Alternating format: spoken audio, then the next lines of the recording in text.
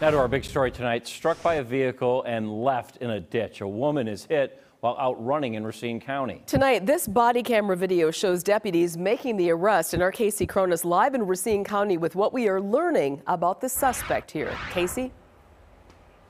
The Racine County Sheriff says impairment was a potential factor. If convicted, the suspect could face up to 15 years in prison.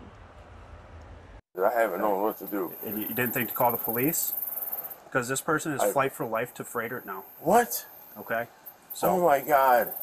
Oh my God. Using a broken rearview mirror from the suspect's vehicle, Racine County Sheriff's deputies on Friday night tracked down the alleged driver of a hit and run that left a 36-year-old jogger badly injured. It was raining so hard that I don't know what the hell. Just before 6:30 Friday evening, prosecutors say 34-year-old Joshua Hansen struck a woman who was out for a run near Highway 45 and County Line Road in the village of Yorkville. But at the end of the day, he chose to leave. Sheriff Christopher Schmaling says a witness stopped to help. Thankful to that person out there. The victim was hospitalized in Kenosha, then taken to Freighter by Flight for Life.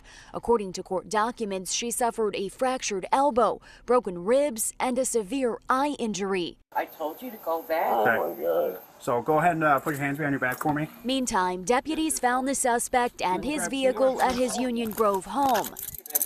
He's been arrested and charged with hit and run, causing great bodily harm. This type of behavior in Racine County will not be tolerated. Hansen made his initial appearance in court today and is due back for a preliminary hearing next week. Meantime, the victim is expected to be okay. Reporting live in Racine County, Casey Cronus, FOX6 News. That is some good news. All right, Casey, thank you for that.